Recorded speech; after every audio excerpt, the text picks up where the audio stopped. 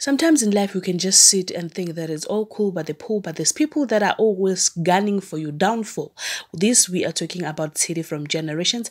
Yena, she believes that this negligent doctor will not be let scot-free just for him to walk away and never pay anything. So when this is said, I then assume that it means that Luyolo then will walk away and all the charges might be dropped. So she is not happy with that and she will fight to her nail to make sure that Luyolo pays. I think she's going way out of her hand. But again, on the lighter news, where there's love relationship type of a situation, Tracy goes out of her way to make sure that her ex-boyfriend is impressed.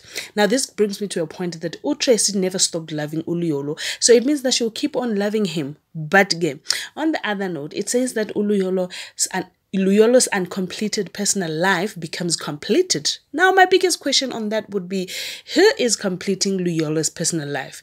Is it Tracy or is it the colleagues' pay? Now, we don't know, but then does this mean that his personal life being completed, it means that he goes back to his ex-girlfriend or his ex, I don't know, colleague or whatever it is? But now, does it mean that when it comes to corporate, he is sorted? Ladies and gentlemen, thank you so much for watching my video. I'll see you in my next upload. Remember to subscribe to my channel.